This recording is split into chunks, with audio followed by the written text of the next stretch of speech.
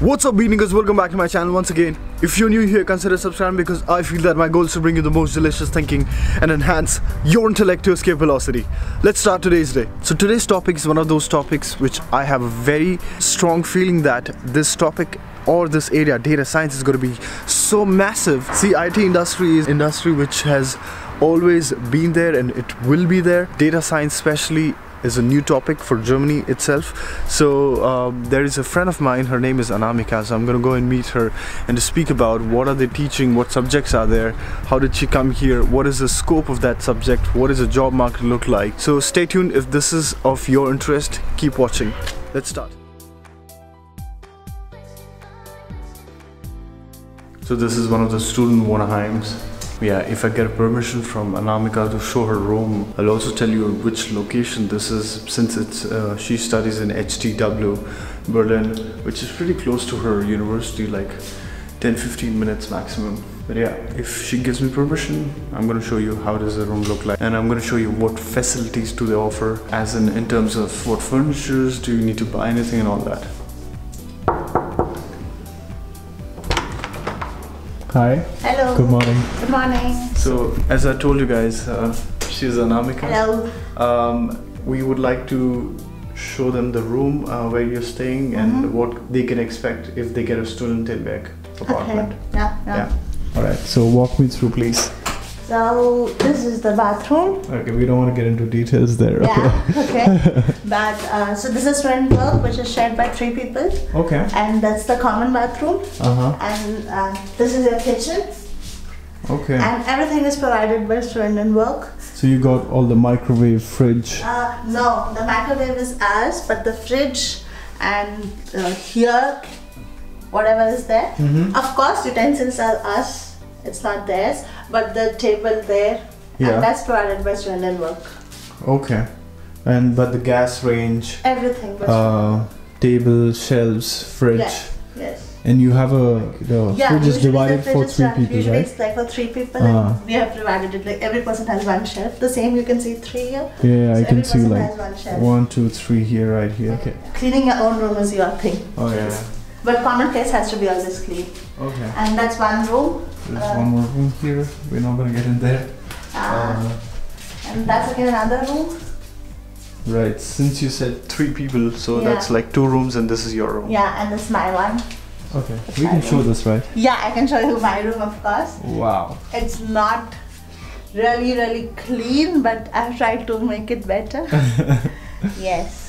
So what all did you get? Quickly, you have 30 seconds to say. We have 30 seconds. I got this, I got this, and I got the bed, and I got the table and the chair, and that's it. Rest everything table, is mine. chair, this. The bed. With the mattress, without mattress? With the mattress. Okay, with mattress. With only the mattress, nothing else. Okay. Like Dhure and all is yours. You put the blanket. Yes. Yeah. Cupboard. Cupboard and this. And the okay. And rest, whatever you see is mine, like the sofa is mine, the lights are mine, the curtains are mine, and everything else is yours. So whatever you want to do in your room, it should be yours. Okay, that painting, what you see, it's actually a painting, it's not a sticker or anything. No, it's a painting. So I moved in December, and it was like really depressing because it was 1st December in Germany, and that's when your artistic things comes out, and I painted it. But to remember that when you have to give back this house, it has to be exactly the way I got it. So I have to paint everything white again. That's true. So whatever you do, everything has to be on yours. Like any drilling you do, any painting you put, anything, you have to put it back. Paint yourself white and do it. Right. Let's talk about the course now. Anamika, why don't we start with a quick background of where you come from? What studies have you done? What if you have a work experience? By the way, just so you know, I'm just getting to know her also. I met her through a friend of mine. Anyway, let's go ahead. Okay, so I come from India, of course. I was born in the East, but I'm actually from the South, and I studied in the East, and then I studied in Chennai, and then I've done engineering in electrical and electronics, and that was way back, 9 years back. After that, I started working in IT, and I was working for TCS for 9 years, and in that I was always working in the data science field. Like I was a database developer for Oracle. Okay. And for that, working like 7 years in India, After that, I moved to Germany. I worked 1 year in Munich for a company here. It's called Infineon. It's into semiconductor production. And after that, I moved to Malaysia again for Infineon, and I was working there for a year. After that, I decided that I want to come back to Germany, and I wanted to come back to studies, because I met a lot of students when I was working back in Munich, and I had a lot of interaction with them. And that's when I realized that masters in Germany is something which is nice, and I loved Germany when I was here, so I knew I want to come back. And that's when I came back to Berlin, and I applied for this course because it's a combination of project management and data science. And for me, I'm always working in the data field, like my entire experience is as a database developer. So it was the best choice. And when I hold so much of experience, it's always good to have experience of project management as well, because in your career path, you cannot always be a developer and grow. At any point of time, you have to move to management. So I found this right blend really good, and that's why I took this course. Wow. Okay. Yeah. Thanks a lot for that comprehensive introduction. Moving on, let's move on and talk a bit more specific in terms of if someone sitting there wants to apply for this same course. Major 2 questions. 1, how does the profile should look like? 2 is if that person fulfills the first point of yours, how should they apply? Well, I think the first and most important thing when you apply for a master's is you should be very clear on what is the subject on which you want to do. Once your subject is very clear, of course I feel that you know the country is clear, that you know that you want to do it in Germany. So when you know that your subject is clear, for me I was very clear I want data science, because I hold experience of last so many years working only in the data science field. So I knew that if I do a master's in this, it's an add-on to my many years of experience. So if you really are very interested in your career path and you want to grow in your career, then I feel if you're applying for this course, then you should hold some knowledge about data science. Either you should be like a database developer, if not developer, you should have some programming language, and that too like more on the database side, maybe SQL, maybe PL/SQL, maybe BI, business analytics, but something related to data. You know, you cannot say that you were working in C++. That's like a UI language, so you have to know data, but little bit of that is good. And of course if you know Python, that is really nice, because Python is the next big thing. But in short, if you hold a experience of something related to data, then it's a really good subject. But you should not forget that this course is a blend of project management and data science, so you have 50% of both. So if you're just interested in data science and not in project management, then it is something where you would feel that you're wasting your time and effort in attending classes for project management. But you should not forget that there must be people who have come here for project management and not for data science. So somewhere you should be able to draw a line that I'm on both. That's when it starts. And how to apply, for me, there are a lot of maybe agencies which help you to do it, but for me, since I was already in this country, I knew how it works, so it was quite simple. I went to DAAD, DAAD.de website, wherein you have all your universities listed of Germany and the courses. So that's how I found out about this course. And I just went through the website and I found out what all they want. They basically wanted your IELTS score, and they wanted a motivation letter from you saying why do you want to apply for it, and then your transcripts, and yeah, basically that's it. How much did you score in IELTS? I think, well, my case was very different. I actually first sent them the application and I just told them that I'm writing my IELTS, I haven't written it yet, and they were okay with it, maybe because my application was really strong.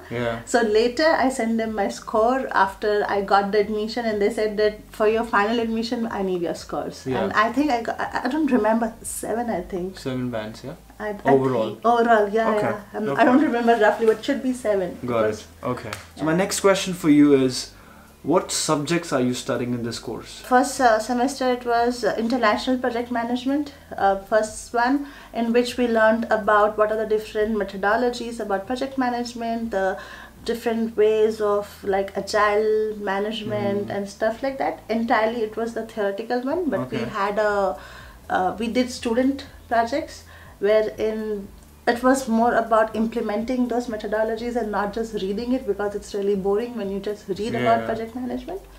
That was the first one, and we had the first paper of data science in the first semester, wherein it was more about statistics, starting from very basic of Excel to SPSS, which is another tool, and it is for statistical modeling. We did that and little bit of R. Apart from that, we had we use sometimes every semester on your weekend you have courses wherein they teach you new tools. So for us in the first semester we had a course of 2 days with Tableau. So it was a Saturday Sunday thing where you register for yourself, and we learned Tableau and we got a certificate from Tableau. That was really helpful because Tableau is something which is very good in the market. And at the end of it, it has helped us got a job. Like I got a job because I knew Tableau. Right. I think we're going to talk about the part-time jobs and all that in a while. So, your course is divided into 4 semesters. Yes. So 3 semester you have classroom sitting sessions. 4th semester is thesis. Yes. Right. You are in Germany for 1 year right now. Yeah, I came. Or you're writing your 2nd semester right now. No. Starting the 3rd semester. Okay, so you've completed 1 year. 1 year. And this is your 3rd semester starting. Then next 6 more months, and then after that you write thesis. And the thesis part. Yeah. Yes. All right, Anamika. A lot of people have this concern of managing money and expenses here. 2 questions: have you got a part-time job, and what is your cost of living? My second question is. First question: yes, I have a part-time job. I'm working a student job, which is 20 hours a week. Right. And cost of living, when you come as a student, you have this thing of a block account where you can only withdraw, I think 700 or something. 720. 720, yeah. So 720 you can only withdraw, which is good enough for your month, because if let's start, what are your expenses? The first thing is, I assume that I'm not calculating your 300 euros which you pay as your semester fees, semester ticket. That's apart. We are not calculating it. So we have the rent. So roughly, if you manage to get a student in work, which is very difficult to get in Germany, but if you get it, then you wouldn't pay more than like 250. For my room, I'm paying 30 euros and 10 euros more for the internet, because in this student in work they have included the internet from last month. Right. Let's say 240 is your that thing, and then apart from that, insurance depends. If you are in a private insurance, it's 30-40 euros, but if you are in a public, it's let's take 100 more euros. Right. So it's like 350 close to. And then apart from that, it's about how much do you spend for eating and stuff. So Berlin, for a student, I think it's the really best choice because it's very cheap. So it depends. I would say that weekly, even if you put 20 euros, and 20 euros is only for shopping at the supermarket, and then you cook at home and do stuff, still 150 to 200 is maximum. And if you step out, maybe 250 or 300 more. Yeah. That's it. So that makes it what, close to 500 or 600 a month. 500 to 600. Assuming that you are going out, you are partying and you are doing stuff and not just sitting at home. Right. But if you are ready to sit at home and save money and stuff, maximum I would say is 500, not 500. More than that. Okay. All right. Anamika, I want to ask you, what is the scope of this course in the market? What kind of jobs can I expect after completing this course? First of all, the scope is huge, especially in Germany, because Germany is somewhere a little bit behind US in terms of data science and technologies. So you could get, so data science would be divided into 3 parts. You could get a job wherein you are doing proper statistical stuff. You could do analysis where you build models and do statistical modeling. You could go into analysis where you are doing the job of data analyst, and playing with numbers, coming with different business solutions, looking at the numbers. You could go as a visualization, wherein you build dashboards and you are helping your company. So there are different scopes. Or you could just go as a machine learning scientist, and the entire thing would be in machine learning. So this course is giving you a gateway. It exposes you to all possibilities of data science, and then you are the one who you should choose which field you want to go, and you have to yourself work on that. So we cannot expect that the course is going to teach you everything. It is just going to give you introduction, and then you have to put in your time and your effort to learn that and to apply and make a career in whatever you want to do. So there are many options. Right. So I mean, a lot of people have confusion about jobs. Since there is no job placements, there is no company which comes on any of the German company universities. You have to go out and hunt for yourself. What is your approach on that? How can, if you want to advise someone before they even have done the course? I think first thing that you have to understand that in Germany, if you are good and if you know, you will get a job. Right. But like they scrutinize you a lot. For example, my interview, they took like 3 hours of interview just for a student job. They went through my resume, each and every word. So even if I've written that I know something, which I did maybe when I was back in engineering, they asked me even that. So you should be very specific in your resume. Whatever you have written, you should know. If you don't know, remove it. Don't try it. They don't need like 5 pages of resume. It's fine if you give them 1 page, but you should know everything, whatever you have written in that. Right. And getting job, it's, well, if you're from IT and technical background, then it's not that difficult. I got it, my first job was in a startup. I got it through one of the events where I went for. It was called Data Natives event, where you had all the companies who had come there, and it was a 2 days event. Right. So I made contacts there, and then they went through my LinkedIn profile and they approached me for the job. That was my first one. After that, I got through like Indeed and LinkedIn and online portals on applying through the websites. But yeah, your resume really matters, and more than resume, your motivation letter matters. Like in India, we never had something called a motivation letter or a cover letter. But here it's really important. They see more about why do you want this job, and they just don't see that, technically this person is good, so we can take him. They see why do you want this job, how passionate are you about the job, and how well do you fit in the company. Like for me, I had first round technical of 1.5 hours, second round again a technical round, and third round was entirely upon why do you want to join Amazon and stuff like that, that what good can you do for the company, and why do you think that this field is good for you. And I had to really convince them, telling that why I want this. And then they also asked me that you have been 9 years into like supply chain industry and manufacturing, now you want to switch to a online thing, why do you want to make this change? So like you be very clear of what you want, and you can get a job. Just probably a last question. So your course is a paid course? Yes. How much is the total fees for this? It's 16,000 euros for the entire tuition fees, and apart from that 300 euros every semester. Okay.